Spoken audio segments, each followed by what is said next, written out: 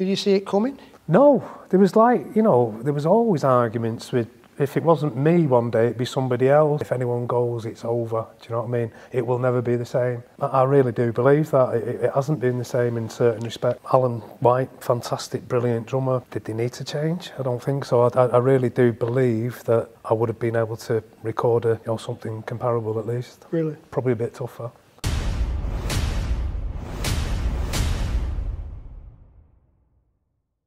I'm Brian Cannon, this is Microdot, welcome back. In today's video I'm joined by Oasis founder member Tony McCarroll. I first met Tony in 1993 when I first started doing the artwork for Oasis. So I've known Tony nearly 30 years, and today's video then is going to be not so much a formal interview but an informal chat between two old mates in which Tony tells us about his life before, during and after Oasis. Link in the description below to the Microdot website, featuring a new print released today, which is a picture of Liam Gallagher taken by Tony McCarroll when they were recording Definitely Maybe for the first time. So without further ado, me having a chat with Tony. Musically, where did it all begin? With the drums, probably at 2 years of age. Kind of had this natural kind of addiction to the sound of drums. And it started in my mum's kitchen, if you like. You know, bouncing about with I used to surround myself with pots and pans, wooden spoons, and I'd be rolling about.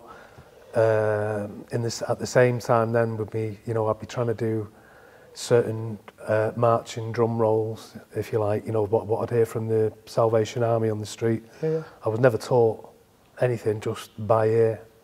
As for, God, who did it? I mean, like I said, there was a wide eclectic kind of, from the Beatles to bloody, American country, Irish country. There was so much wide range in our house of music, record player, and I was just addicted to certain things, and would then try to jump on a kit if I could get to a kit.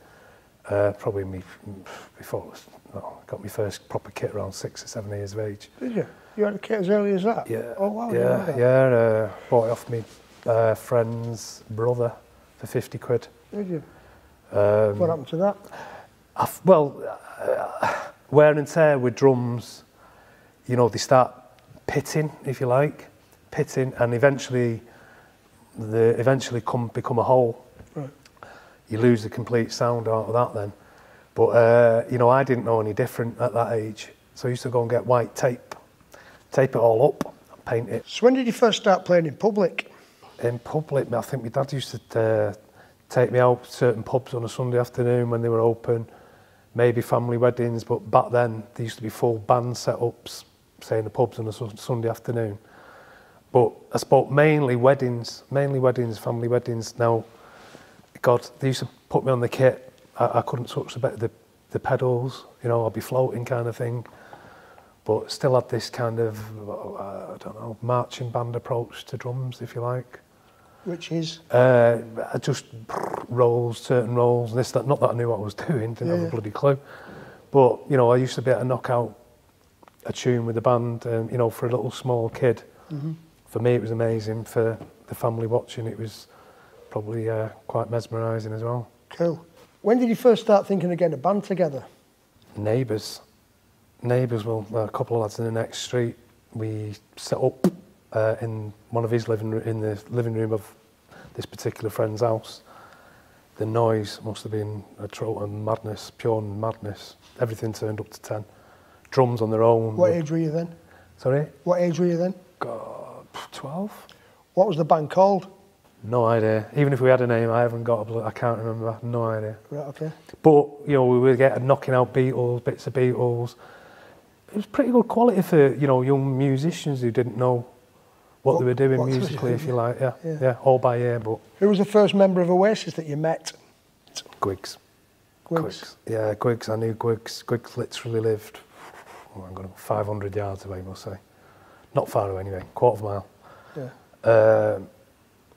But I knew Griggs 8, 9 or 10, 8 or 9, local lad. Football, it was always football. Various teams, depending on your school, for example. Put a team together, meet a few Burnage lads, a bit of a kickabout. But yeah, Griggs was my first one to meet. Through the football? Yeah, Very good footballer, our Gwigs. And next? Next, damn, I'm not even thinking as well. The two Gallaghers, Liam and Noel, there was a five-a-side pitch that we used to pretty much, you could stay on there with the floodlights till 10 o'clock at night. Now, even though they were Burnage lads, we were Levenshulme, everybody and anybody would congregate on this five-a-side pitch to, you know, God almighty, there could be 40, 50 lads there. You know, first to score, we'll say, with your team of 6 or something like that, on and off, on and off. Next goal wins. next goal wins, yeah, that's pretty much. But I knew, you know, I've got a vivid memory of Noel with this, like, mohair cardigan right down to his knees. I remember him walking on, he's only a short lad, isn't he? Yeah. Not that I'm tall, massive, but I have a vivid memory of Noel walking on. I'm thinking, what's he come dressed as, like? But something that none of us kind of would have worn back then, if you like. I don't think. I didn't. And occasionally then Liam would be accompanying him, following on behind him. But they, you know, I pretty much met everybody but Bonehead by the time I'd left school. So when did you meet Bonehead? So Bonehead was the only one I'd not met, and I believe Bonehead and Gwigs decided to form a band with a local singer called Chris Hutton. At that time, they had a little drum machine with them as well, practicing in a garage and stuff like that. But they decided to have the little first public outing, to which I was invited down to see, being the only local drummer they knew, would I want to join the band? And I've got to say, I don't know how impressed I was at the time, but it was like, absolutely yes, you know. What were they called? Oh, was it? Might have been the Rain. They might have been a. Did they have that name then? I'm thinking. Eventually, you know, joined. We had a local hotel called Raffles, but the girls used to drink. The girls at the hotel who were running it, we used to meet at a club, Fallowfield, and just, you know, got along with these girls. And they eventually said, "Look, you can have our basement in the hotel of Raffles." It landed perfectly for us. What, to rehearse in? To rehearse, yeah. Because, you know, cost money, you know, if you had to go to town to get a proper rehearsal studio, awkward getting there, costly. Whereby, you know, this local, only a mile or two away from our houses, was it Bonehead had his pick-up at the time. So it used to be Bonehead, there used to be 3 seats in the front, Bonehead driving, Chris and Gwigs. And I had to jump on the back of the pickup to get us down to this local hotel. But, you know, we pretty much rehearsed for hours, and then we could come up and get drunk. We could do, it was just a great place. Because there was a bar upstairs. Upstairs. Got it, yeah. So yeah. Ideal, yeah. Everyone would go to bed and we'd be there serving ourselves. It was, it's just, that's when the nuttiness started, I suppose. So that's the nucleus of Oasis beginning then? Yeah. Yeah. Yeah. And then what happened? We, you know, with respect to Chris Hutton, the singer we had at the time, you know, I think that especially Gwigs and Bowen had really wanted to move on, find somebody else. I mean, we'd do a gig and then, you know, we'd sort of rest on our laurels and people patting us on the back for months and go, oh, that was great. And, you know, you wouldn't do another gig or whatever, a get together for 3 or 4 months. You were never going to make it doing that. So he's like, right, we have to step it up, need a new singer. Why did you say new singer?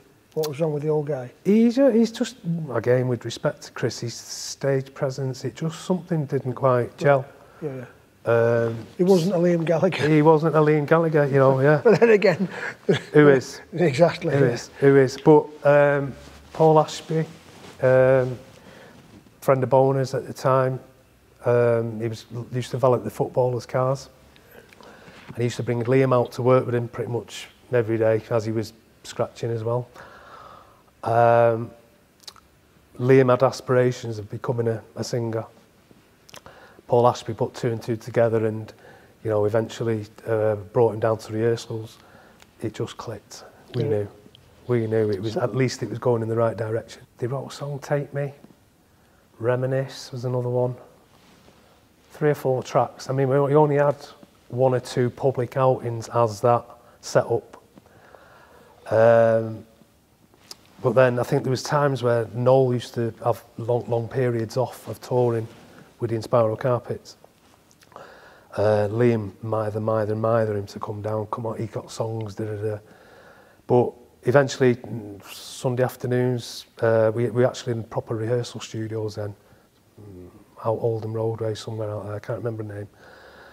They used to do proper rehearsals, but we'd be coming down from Saturday night, whatever was going on Saturday night, the vibe was, it was like brilliant, just instant sort of connection. I wouldn't have said that any of us were exceptional musicians then, even if now. But there was a natural gel. You know, we'd fill each other musically, we'd sort of fill each other's spaces, and it was just the perfect come together, if you like. Real hard wall of sound kind of rhythm section, tough. I credit Bonehead that. Right. I credit Bonehead there, and I was, if you like, in competition with that for sound. But I reckon that's the nucleus of Oasis and that wall of sound that is still evident today. And were they still called Rain at that point? No. When Liam joined, not so long after, we were rebranded as Oasis. Right. So we were Oasis before Noel come. Right. So let's get it. The name was changed after Liam joined, but before Noel joined to Oasis from the Rain. So he's not a member of Oasis, no. Sorry? He's not a member of Oasis, no. I had always presumed they'd been out live gigging as the Rain with Liam in. 1 or 2 gigs, mate. Right, okay. So Liam joins the band, at which point you're still called the Rain? Yeah, I'm going to get, Yeah. Not too long after that. And it was Liam's idea to change the name, I believe. Yes. And why was that? He didn't like the name. I don't think, I think, there's another band called The Rain from Liverpool. Was there? Again, a fresh start, new lineup, new way forward, really. And so it's Liam's suggestion to change the name from The Rain to Oasis, which you all obviously agreed upon. Yes. And then off you went. So you did some gigs as Oasis before Noel joined. And then how did Noel come to join the band? Lots of mither from Liam, especially. Liam was aware that he had a lot of songs up his sleeve. Oh, right, okay, yeah. Good or bad or whatever, but he had, besides the songs, in fact, he was manager. Willie come as our manager, right. because he had of his contacts, yes. And he was well connected to the industry, and we thought that's our way forward. Right. But eventually he joined and become a member of Oasis. Him joining the band, that's obviously a crucial point. You'd contacted him to initially with a view to being the manager. How did that change into him actually joining the band then? So he came down to one of the gigs, I believe. Yeah, and he also we were doing a demo, which I don't think it was only for us as a 4-piece, right. But we invited him down and he did put little bits on. Right. And I've got a vivid memory of in the control room or green room even, me, Liam and Noel, and I'm pretty much saying, join our band. The truth is, he was going to join initially on bass. Was he? He was. But, we weren't, I wasn't having any of that. What you mean, getting rid of Gwiggs? Really? Yeah. See, I've never heard this story before. So initially he was going to replace Gwiggs and play the bass. Wow. But you were against that? Yeah, absolutely. Wow, that's incredible. I'd never heard that before. Yeah. But it was, so it's a muted, quiet point that everyone's kind of rolled over. But, that's the way it was going to happen. But it was like we all clubbed together and went, no, that ain't happening. Right. So and he eventually joined on guitar. Put something on Take Me, if I'm not mistaken. Done some kind of twiddling over Take Me or one of the tunes that we did out of the blue. Right. Now, we negotiated studio space, Bonehead being a plasterer. So me and Bonehead, I laboured on Bonehead to gain studio time as he plastered the studio. Oh, so that's how you paid for it? How we paid for it. Right. Yeah. You paid for this, Oasis paid for this first recording session studio time by Bonehead plastering the studio. Yeah. Remarkable. Yeah. Bonehead with his level with no bubble, by the way. Let's throw that in there. Really? Yeah. Nothing was level. You ever had any work done by that man? Yeah. Right, so go on. Yeah, so we've got Noel Gallagher has joined the band, not on bass as was initially intended, which I didn't know. That's an incredible story. And then what happened? We did. We, again, nobody's contacts in Spiral Carpets. A room become available in the basement of the boardwalk. Right. It was pittance. When I look back, it was pittance to rent that room. But still, we couldn't afford it. We really couldn't, you know, it was mounting up the debt. Got in that room. Now that little small room, 5 by 5 meters or something like that. You know, it was like being on a rocket ship in there or something. The sound, your ears were blown off when you come out of that room. Yeah. Like stepping off, like I say, a spaceship. But the vibe in that room was the energy. Is that where that footage all around the world is shot? Yes. Who shot that? Oh, God, what's his name? Bobby Langley? Bobby Langley. Was it Bobby? Yeah, okay. yeah. I think he followed us then to a gig at the venue, just up from the Hacienda at the time. But that was our, what do you call it, a fringe event for... In the city? In the city. Right. We just managed to get on the end of that. Yeah, because I'd met Noel just before that. Right. Because he minded me to come along to it, and for one reason or other, I didn't. The first time I saw Oasis play was at the Hop and Grape Bar, supporting Dodgy. University. Yeah. So you've got this rehearsal space as a result of Noel's contacts, but you can't really afford to keep it. No. So what happened then? So, believe you know, it was well, just on a note of not being able to afford it.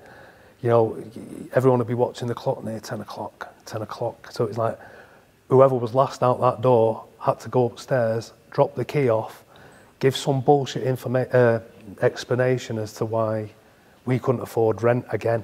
You know, we were possibly hundreds in debt at that point. Really? But I used to be watching it. I had the kit in front of me, do you know what I mean? And you used to be watching people clocking eyes and then gone. And I was last out again. Yeah. So tail between my legs up to go explain why Liam hasn't had his dole this week and I don't get paid till next week and any bullshit excuse we could come up with. But fair play to the boardwalk. I think eventually that bill did get paid. Did it? Once we got a deal.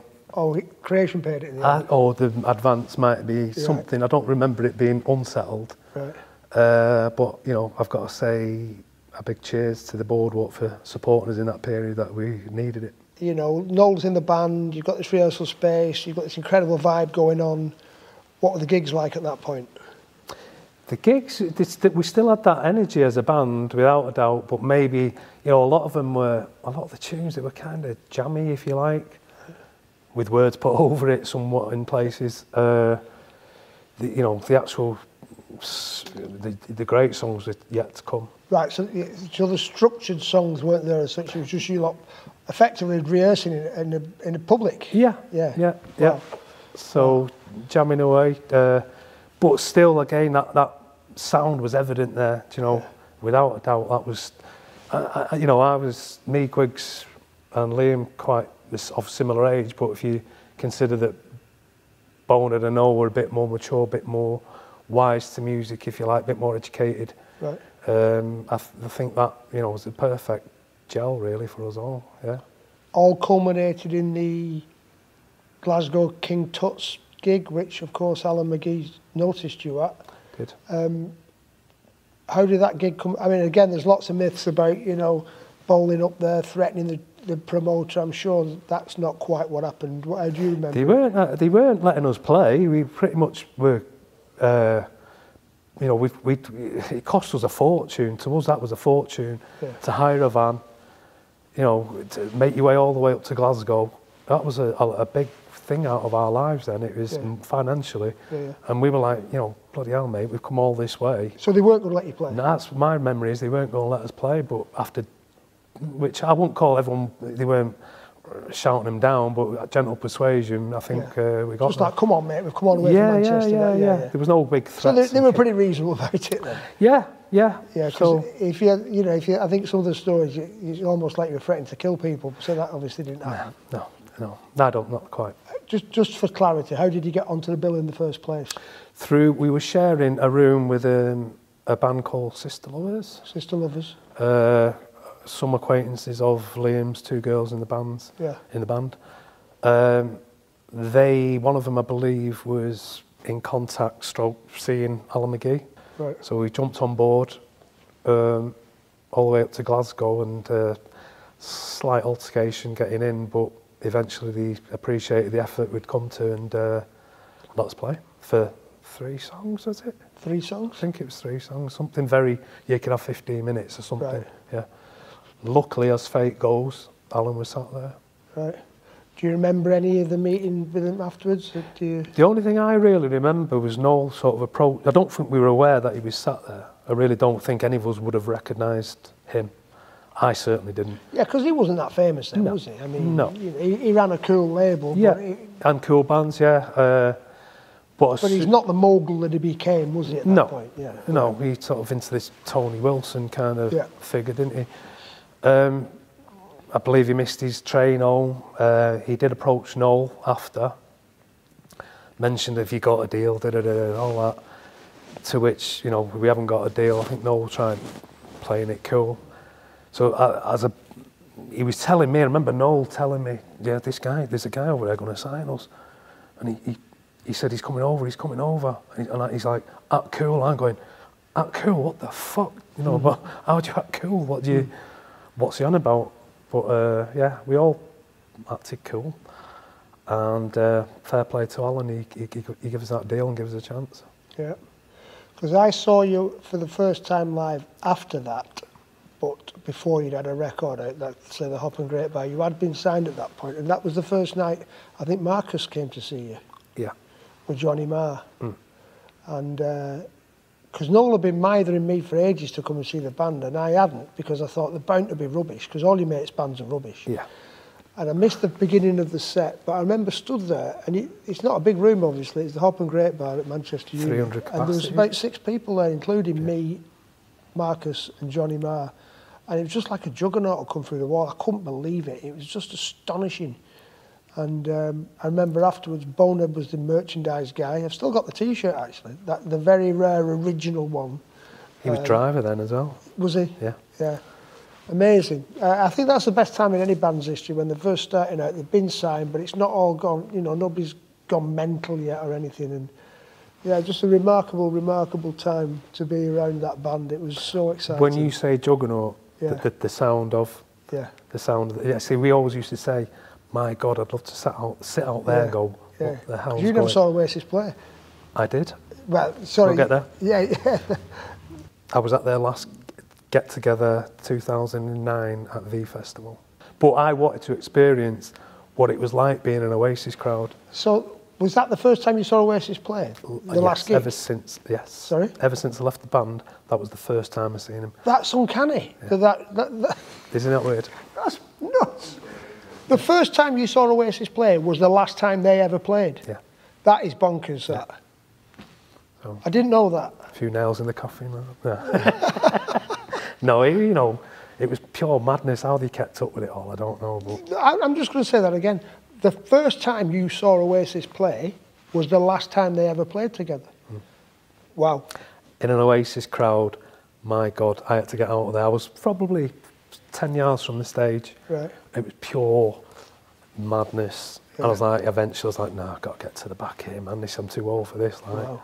So what was it like that night going back from Glasgow when you'd been signed? What was the vibe like in the van? Do you know what? Factory had offered us before, okay? Had they? Yeah. They came down to see us. Right. So, you know, when you think you're getting close to a deal, wow, it's going to happen, and it doesn't. You know, you're a touch apprehensive. Yeah, until the ink is dry on the contract. Yes, right, absolutely. Yeah, I understand that. But yes, then in the following weeks, months, Noel, Bonehead, Liam, whoever was available really, as work goes, they were up and down from London having meets with Alan McGee, Creation. So I suppose the first thing that happened once you'd been signed of any great note was going to record, and that happened pretty quickly, didn't it? Well, that was 93, wasn't it? Because we were pretty much ready to record, I reckon. We were a solid type band. Yeah, I mean, anybody who hasn't seen it, they should watch it's on YouTube, Oasis Live at the Glen Eagles Hotel, because that's obviously before a record was out, and you are mustard in that. I don't mean, you obviously, but the band as a unit. before Oasis have ever released a record. That is an incredible show. So Oasis live at the Glen Eagles Hotel. Look it up, people. Yeah, good gig, great gig. I think that was straight after recording. Was it? I think it was whether we came pretty much straight from the studio to do that gig for Sony. So it was Mono Valley you went to record the album first. So what's your memories of the Mono Valley recordings? This was the first time that I was ever out of eye contact with the band members, for us all, even. I'd extend it to that. But, you're aware of it's almost like steeple-like in behind them doors, them big, massive doors. So they took me behind the doors and separated us all. I had a behind the doors, if I'm not mistaken. Just for sound, cut us all off from each other, but there was no eye contact. No, it wasn't comfortable, for me at least. You're surrounded by 20, 30 mics. You hit one of them mics and you start again. It was so for me, it was nerve-wracking. And I remember Noel, before we went in, you'll never be able to record, whatever he was saying. I think it was nerve-wracking for us all. It was the first, of course, yeah. But I think they soon, whether that affected tempo and certainty with each other, the lack of eye contact, I don't know. But that session eventually didn't feel right. That whatever Dave Scott and what was the other guy? Kinks. Dave Batchelor. Dave Batchelor. Yeah, that dirty sound, if you like, was not coming through them monitors. Right. Us. Real us. It was too clean cut. It didn't sound right. So with respect to Dave, it was quickly recognised.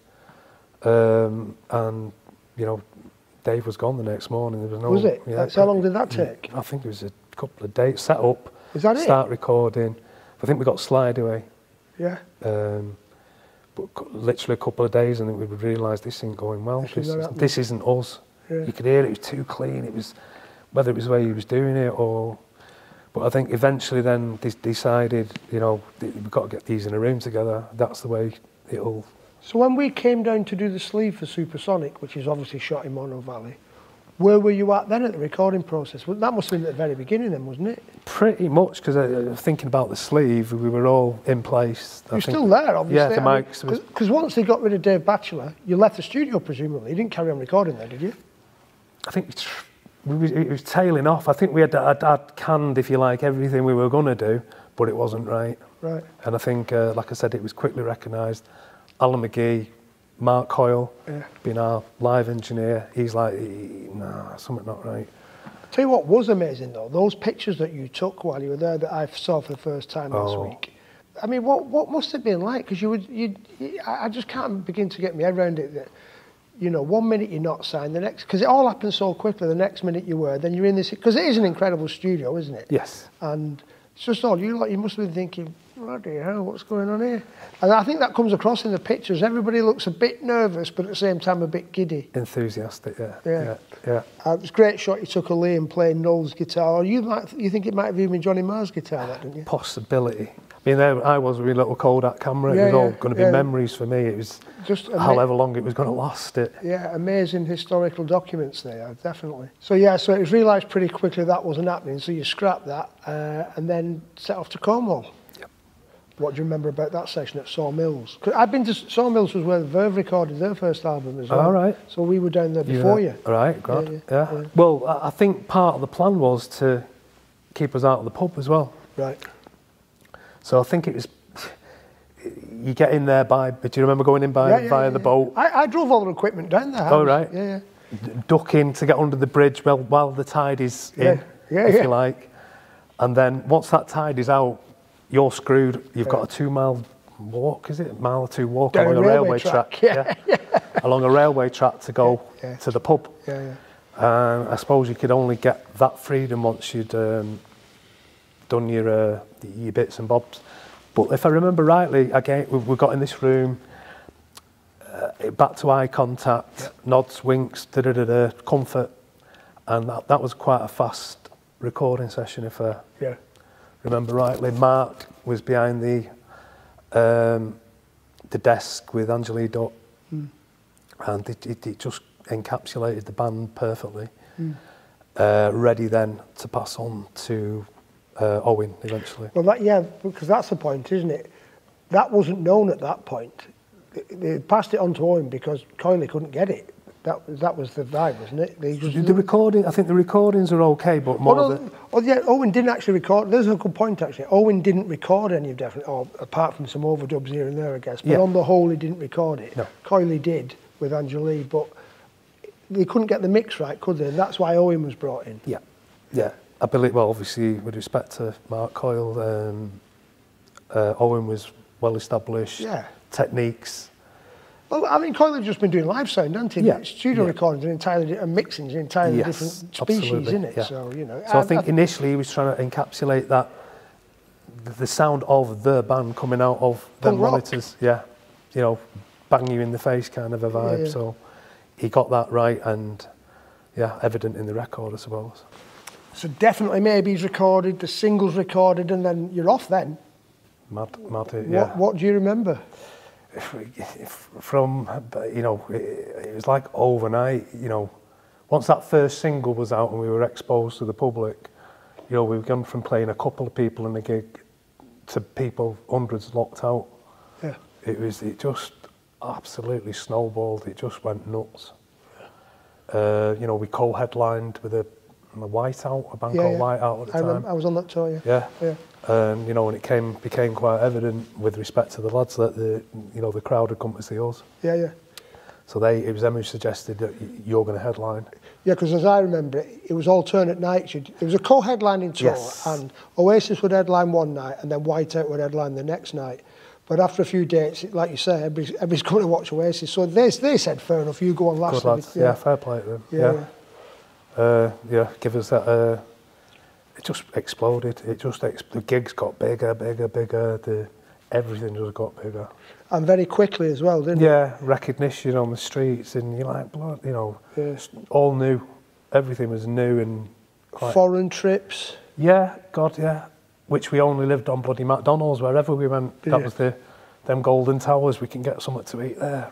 What was Japan like? Absolutely nutty, brilliant place. Let's go there. Respectful. The fans were, wow, it was Beatlemania. That was the closest to Beatlemania I personally have experienced. There was, you know, we were in this high-rise hotel. Oh my God, I got 20, 30 floors, I don't know, whatever. But, you know, we'd be in the hotel. If you come to the wrong floor, there'd be screaming girls there. Close the doors, close the doors. There'd be 300 people outside. It was pure madness. I remember back then, you used to room with Bonehead, didn't you? I did. Yeah, because I remember Best room, that. Yeah. I remember Embassy Hotel, Bayswater Road, bringing Richard Ashcroft up, winding him up, pretending to be a Jamaican yardie. Yeah. Those were the days, man. It was astonishing. Chucks away Ashcroft. Yeah. Bugging Alan McGee late at night also. Bonehead, of course. Yeah. But what's your favourite gig? It's got to be Glastonbury for me, I think. Yeah, it's obviously a historical place. Who hasn't played there? Yeah. You know, but again, probably definitely the biggest crowd I ever played for. Was it? Yeah, August '94, was it? Something like that. June '94, whatever it was. Usually in June, isn't it? Yeah, it's always summer solstice, isn't it? So, sort of 21st of June weekend around there. I mean, I think we were on it something like 2 or 3 in the afternoon. Yeah. And for the crowd we drew, you know, that was unprecedented, really. There's 30, 40,000 people there. Incredible. I remember not looking at it before I went on. Really? Yeah. I just don't even, you know, get out there, do your shit. And plus it was filmed. I don't know if that was one of the first times maybe that as a live filming goes, you know. It was all a bit, for me, daunting, but we got through it. What was the last gig you played? I think it was Paris. Oh no, we fell out in Paris, I think. Came to do Sheffield, Right. So I think that's the order. Sheffield Arena? Yeah. Again, like very evident where the band is going in a very short period. It was like, oh. Because that was 95, wasn't it? Yeah, I remember Marcus, you know, I think, was there a Christmas gig in Sheffield? And Marcus rolled us out to the Sheffield Arena and said, you're playing here, boys. Yeah. And it was just like, your jaw hit the floor, like, and you know, I think that was one of the first nights. Brought my mum along, and all the mothers were in a box, and it was great. It was brilliant. So that was obviously about the time that you were thrown out of the band. There's no other way of putting it. Not too long really. after, yeah. Did you see it coming? No, there was like, you know, there was always arguments with, if it wasn't me one day, it'd be somebody else, and, you know, but you kind of rely on the, you know, the statements that you'd hear. If anyone goes, it's over. Do you know what I mean? It will never be the same. And I really do believe that. It hasn't been the same in certain respects. No. You know, Alan White, fantastic, brilliant drummer, but did they need to change? I don't think so. I really do believe that I would have been able to record something comparable at least. Really? Probably a bit tougher. Yeah. As Finesse would, you know, did Noel want that? I don't really know. So you didn't see it coming then? No. I mean, there was always tension in that band. You know, they look back and go, yeah, he was going anyway. Anybody, I think, could have been your last day the next day, or the band could have quit. The band could have been off the road. Yeah. The arguments are seen, and, you know, first hand, you're like, man, we're not here tomorrow. There was a few times on the road, Noel, in America, when he got off. Yeah, like, yeah, it was like, it's over. I really believed it was over. Yeah. So how did you find out? Marcus gave us a phone call. He said, "Are you sat down, Boyle?" I said, "I am, yeah." He goes, the band are not too happy and want to move on to another drummer." He said the band then, not no, the band? Yes, yeah. Right. But, you know, again, you look back and you hear little things these days that I don't believe. I'm not really sure if they were, especially Liam, maybe. He's not involved in sacking people, so no, I don't believe so. But didn't see it coming. So Marcus rang you, and then what happened next? Well, fucking hell, I was gobsmacked. Absolutely, what, really? It's over. Oh, by the way, that was the first #1 single that week as well. Yeah. Oh, it was that week? With Some Might Say. You played the... We did pre-release on Top of the Pops. Right. Wednesday, Tuesday, Wednesday, whatever it was. Of course, yes. So we did the week before, knowing that it was going to go to #1. Right. So, was, you know... And of course, then they did it again with Alan White drumming, didn't they? Yes. Wow, that's amazing. Yeah. I did watch that, actually. So you didn't watch that? I did. You did? I did. I was like, what? Yeah, just... Oh, I couldn't have watched that. I would have done my head in that. I mean, how you got through it, I'll never know. I mean, it's not just like being kicked out of any band. It was that band, and that band just exploded. I mean, you couldn't have got away from it. Everywhere you looked, you know, literally everywhere you looked, Oasis was in your face. I mean, how did you deal with it? Every bloody radio station in the car. Exactly. Like, every paper, everywhere. Yeah. How did you deal with it? I don't really know. I think I got drunk for 3 years. I do know that. Did you? Yeah. Right. I don't blame you, mate. It wasn't so long after that the first royalty come in. You know, I was, to be honest, that I was like, you know, up the creek without a paddle. I thought I had no money. Going, what have I done all that for? What's going on? Where's the money? Have we sold? What are we in? Plus, we'll call it. You know, do we owe the record company? I didn't know where we stood. Nobody gave me any information. I think it was that September then, if I'm not mistaken, somewhere around there. I got my first royalty check, which kind of eased things up a bit. But yeah. Why had he been having a go at you prior to that? Everybody, I think. Yeah. I mean, the way I look at things now, started with me. And it ended with Liam. Like, it's, you know, he's gone through everybody, really. I don't think, you know, I'd love to say we're all still talking, but it's just the weirdest situation to be in. We create something so special, like, and brilliant, and then it ends like that. I didn't like that end of it, like, but. And of course, then after that, there was the court case. Yeah. So what can you tell us about that? Well, me looking at it reasonably, I look back and their solicitor, my solicitor, got together, thrashed it out, and came to an agreement. This is two law-abiding, practicing solicitors, came to an agreement which we all thought was fair. I'd entered the next period of the contract somewhat. So there should have been negotiation out of that. So they brought it down to what it could be. They looked at it as a maximum, then looked at it as a minimum. and added a bit onto that, we'll say. Came to an agreement. He went back to the band and totally, completely flat denied it, not to let it go ahead. And then in my head, I was like, well, they've got to be right. And that's my thinking was like, well, it's got to, you know, that these solicitors have got to be right. I'm going to try and go further with this. I do regret it. No, yeah. I do, looking back, I do regret it. But I didn't know what else to do at the time. I just didn't know. Right. What do you mean you regret? What do you regret? That it went that way. Right. I don't think we needed to. I don't think it, you know, if I think everyone was off the tits at the time, arrogant, ignorant, protective of the whole thing. It's just like, well, look, our mums fucking made biscuits together at Matt Vitty's. Our mums know each other, just little things in my head. Surely we can work it out. Didn't want it. So then it just got a bit messy, really. Yeah. But then along the way, you find out different things.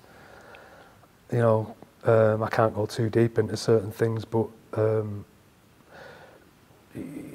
realised it wasn't the band. There was a bigger case to be had with the solicitor because he denied his involvement in the making of the contract, but then approved it. Right. And that's when, well, it went to court.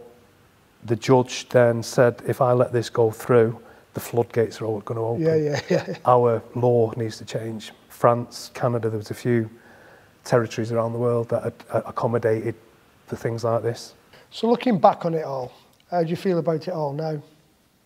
Proud and happy that I was involved in something so massive that had made such a difference to people's lives. You know, what are we now, 30? We're nearly 30 years later here, still talking about it. It's, that's amazing. Yeah, that, for me, that's amazing, and it's still touching people's lives. Liam is out there, you know, still representing Oasis in a massive capacity. Yeah. And the kids love it. You got a message for the fans at all? Just want to say thank you for your support over the years, and I'm really glad and lucky to be in such a position to be still somewhat representing it. Nice one, Tony. Thank you very much, Tony McCarroll. Good man, right. Thank you very much. Is that all right?